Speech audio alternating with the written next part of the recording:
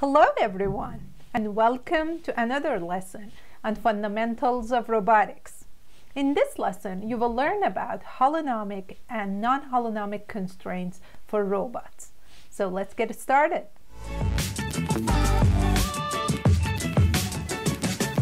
By the end of this lesson, you will learn that holonomic or configuration constraints will reduce the dimension of the C-space of the robot, which in turn reduces the degrees of freedom of the robot. If you haven't watched our videos on configuration and the topology of the configuration space and also the degrees of freedom, be sure to watch the previous videos because some of the concepts are prerequisites for this lesson. On the other hand, we also have non-holonomic constraints. Non-holonomic constraints are a type of velocity constraints that doesn't reduce the dimension of the C-space or the number of degrees of freedom of the robot, but in turn, they will reduce the possible velocities. Let's see this with an example. Remember our famous 4-bar linkage with 1 degree of freedom? If you don't, please refer to the lesson on degrees of freedom of the robot. For now, consider a 4-bar linkage that has 4 links. Remember that ground is a link, right? This linkage, as we saw in the previous video, it has only 1 degree of freedom, and the 2 ends are pinned to the ground. Since it has only 1 degree of freedom, then the configuration space, or the C-space, has only 1 dimension.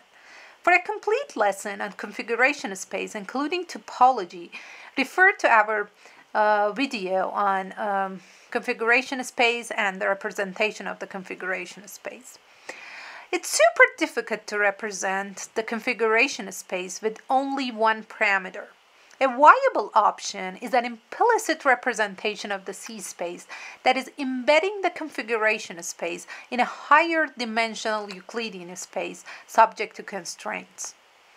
The best common approach to represent the C-space of the closed-loop mechanisms is to represent the C-space by the joint angles subject to loop closure constraints. These constraints are called holonomic constraints, and they will reduce the number of degrees of freedom of a mechanism.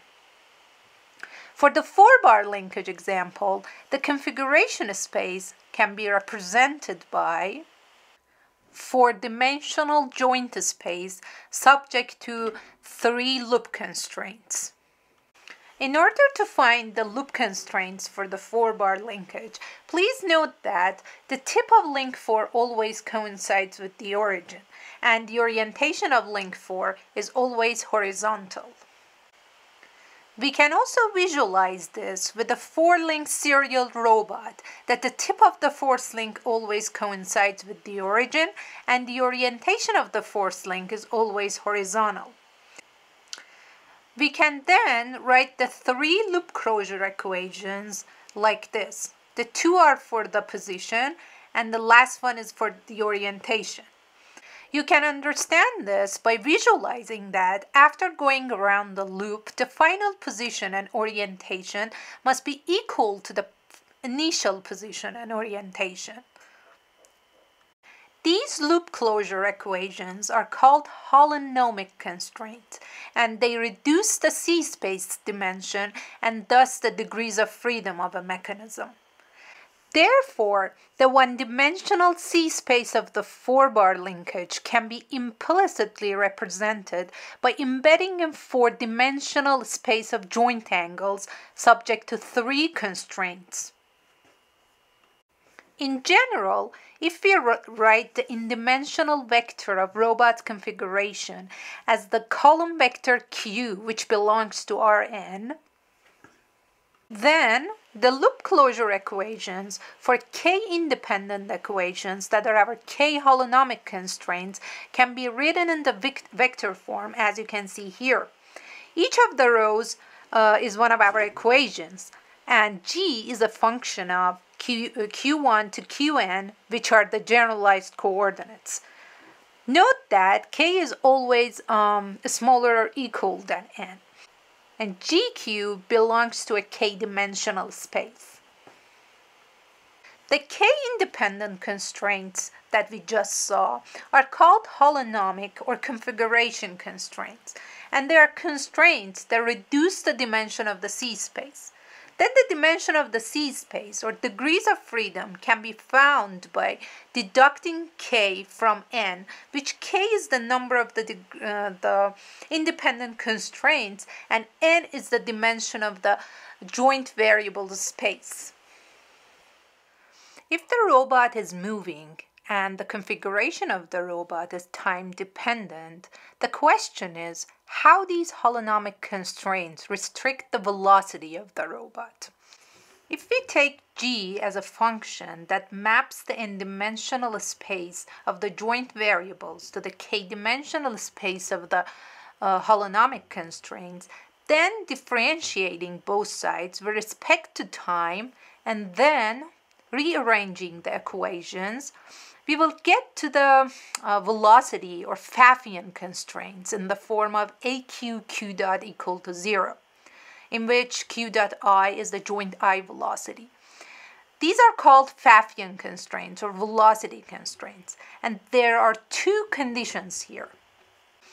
If it is possible to integrate the velocity constraints, then they are called holonomic or integrable or configuration constraints that reduce the dimension of the C-space of the robot and thus the number of degrees of freedom of the robot. But if the velocity constraints cannot be integrated to get the configuration constraints, they will be called non-holonomic constraints. And non-holonomic constraints do not reduce the dimension of the C-space of the robot, but they will reduce the space of the possible velocities. Now let's see what non-holonomic constraints are with some examples. The first example is the chassis of a car driving on a plane. Suppose that phi is the chassis angle or the steering angle. A simple path of the car, depending on this angle, can be like this. Then the configuration of the chassis can be defined by this steering angle and the location of the point halfway between the real wheels. Suppose that v is the forward velocity of the car. Then the velocities in the x and y direction can be written as x dot is equal to v cosine phi and y dot equal to v sine phi. Note that because the motion of the car on a plane is a two-dimensional motion, we will have velocities in the x and y direction. From the second equation, we can find the forward velocity as y dot divided by sine phi. And substituting this equation into the first equation and rewriting the equation in the form of Pfaffian constraints, we can find the following equation in the form of velocity constraints. So by inspection, we can see that this velocity constraint cannot be integrated to give an equivalent configuration constraint, and thus it's a non-holonomic constraint. Note that non-holonomic constraints reduce the vehicle's possible velocities. That means that the vehicle cannot slide directly to the side, but they cannot reduce the space of configurations, which means that for the example of the car, sideways motions can be achieved by parallel parking. Second example is steerable needles. Steerable needles are a type of medical device that can be steered to reach a target location. If you haven't watched our videos on steerable needles, be sure to watch them. Steerable needles are also an example of non-holonomic systems, where they cannot instantaneously reach sideways motions, but can be steered to any configurations in their configuration space. Another classical problem is an upright coin rolling on a plane without slipping. Consider a coin with radius r that's rolling on a plane without slipping.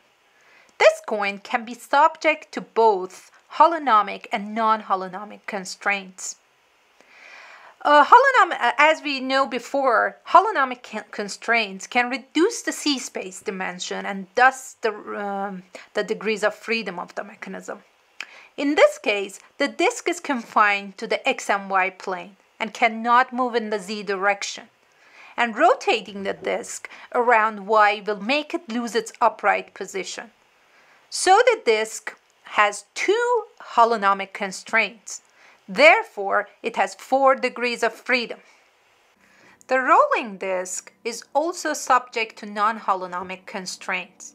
If we take the 4 DC space coordinates as x, y, phi, and theta, in which phi is the rotation around z, which is also called the steering angle or heading angle, and theta is the rotation around x, which is also orientation with respect to vertical, then the velocities in the x and y direction can be found by x dot equal to r theta dot cosine phi and y dot equal to r theta dot sine phi.